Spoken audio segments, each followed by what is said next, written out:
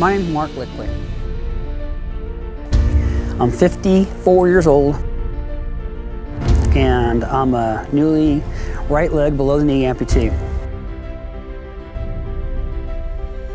I wanted to make this film about a person that had to make a difficult decision, had to put in some hard work, and found out that through perseverance and dedication, you can overcome quite a bit in life.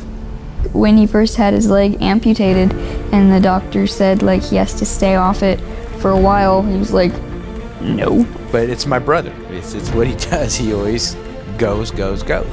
Knowing Mark Lickley, there is nothing that will slow him down. Mark's always been a very active person, no matter what he did.